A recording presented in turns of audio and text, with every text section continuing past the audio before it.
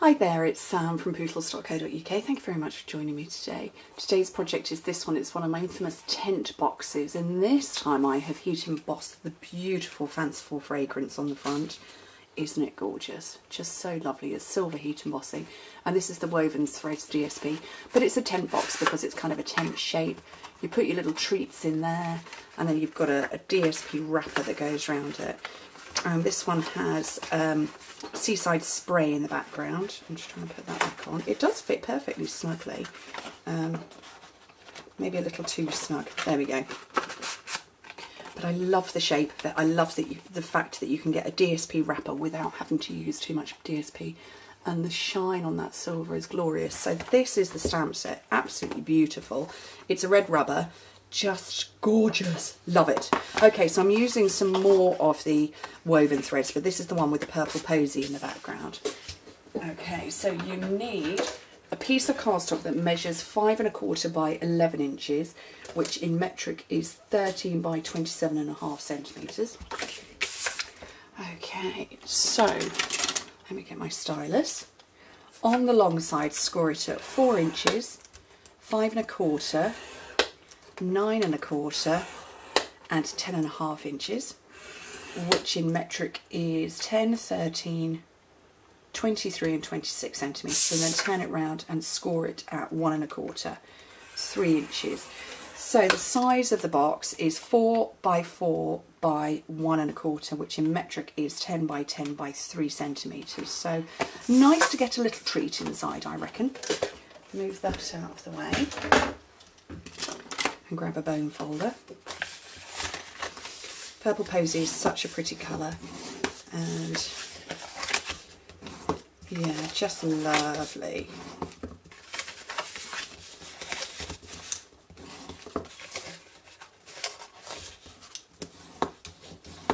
Okay, so that's all burnished, so I'm going to snip some bits away.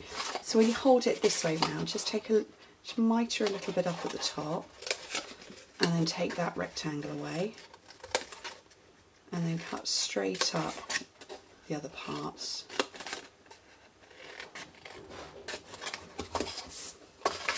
Okay, so I'm going to put some adhesive down there. Love tearing tape for this.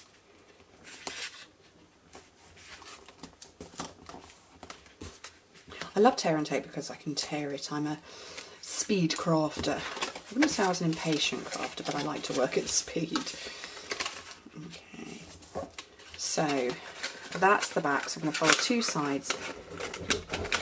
I'm going to try and fold 2 sides in and the back. And I've got 2 cats going bonkers outside my office. And, oh, that's a manky end. And then run some more tearing tape here.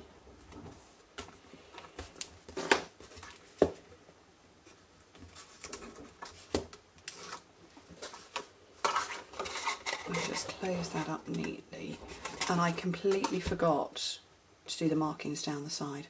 For goodness sake, and it's written right there. Let's just, is that going to push in and not cause issue? Do you know what? It's okay. However, if you would like to have beautifully neat markings here, at the point you've scored it, let me just pretend this is the paper. So you've scored it fully and one horizontally, and then you part score at 4 5/8, 9 7/8, which is 11 1/2 and 24.5 centimetres, and you would get a much neater line than that. But you know, I'm already part of the way in, but that's going to be fine actually. It is going to be okay.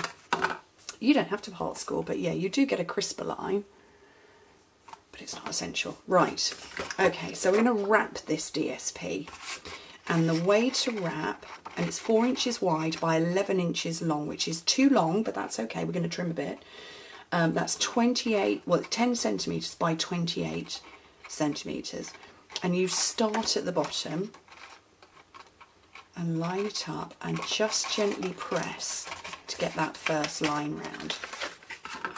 Take it away and make sure it's all lined up, left and right. Bring it back, put it back into place at the bottom, and then hold it in place. So I'm holding it down on the cardstock. I'm going to pinch here and wrap that paper over the top. Don't do it too tightly or you'll have a very snug fit. So you can see my paper is here at the bottom and I've wrapped it. And again, I'm just going to make sure that I've got it straight. Okay, so there's the first two. And wrap again. And I'm going to press down at the end. And again, take it away, make sure it's straight.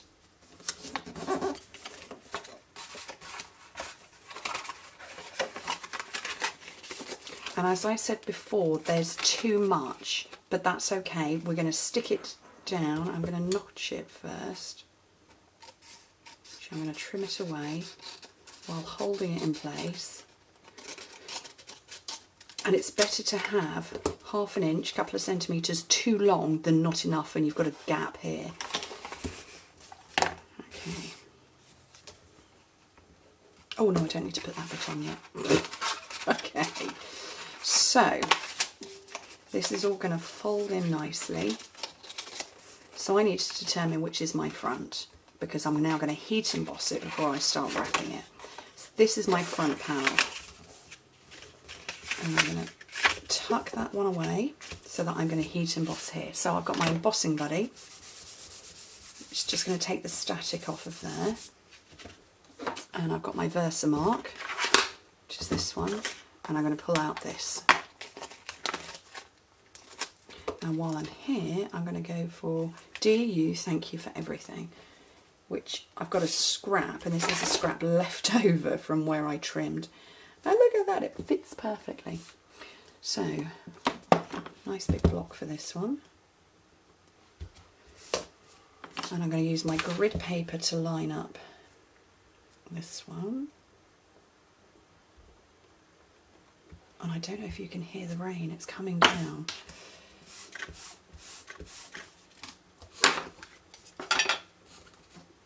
So this is my Versamark, it's going to go all over this. Good coverage. And as you can see, I folded up the bottom. And I'm just kind of eyeballing where I want that to go. Bring it away, and then I'm going to ink this one up as well. And I'm taking it off to the right hand side just so that I've got something to grab onto when I snip it away.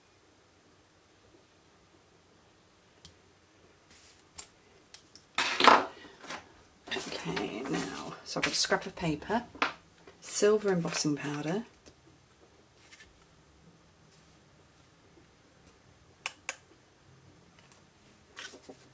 and not easy to see on the pattern paper.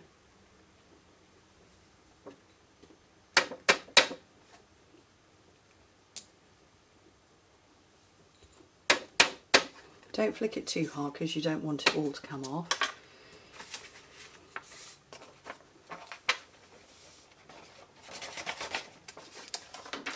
Back into the pot, and what I'm going to do now is I'm going to get my heat gun going. So if you've got the volume up now, turn it down.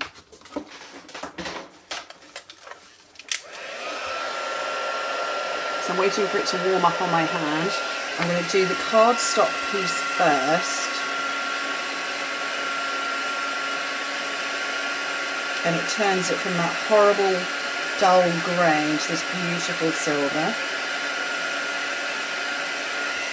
That's that one done, and then this one I'm going to go a little bit more gently with.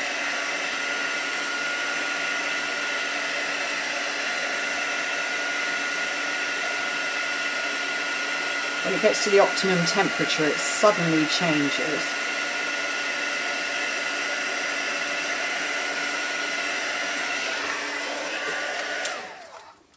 There we go. And then what I want to do now is this panel here is going to be at the front, so I'm going to put some of my tear and tape on there. and wrap. And there is no right or wrong as to what's the front and back, but because obviously it's all going to get hidden away. But wrap it round and peel off that tape. I like to say, don't go super duper mega tight because you still want to be able to slide it on and off.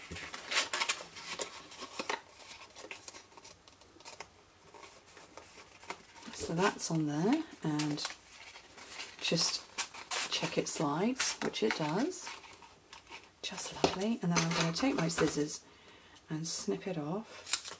Give you the measurement. It's 3/4 of an inch. Oh, what's 3/4 of an inch in centimetres? 2 centimetres.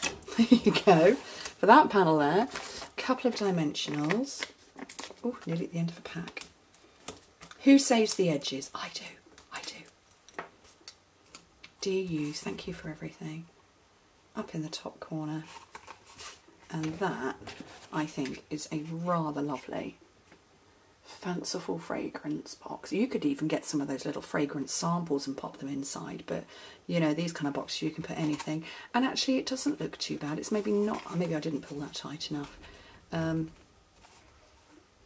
Very nice. Anyway, thank you ever so much for joining me. Hope to speak to you soon. Bye.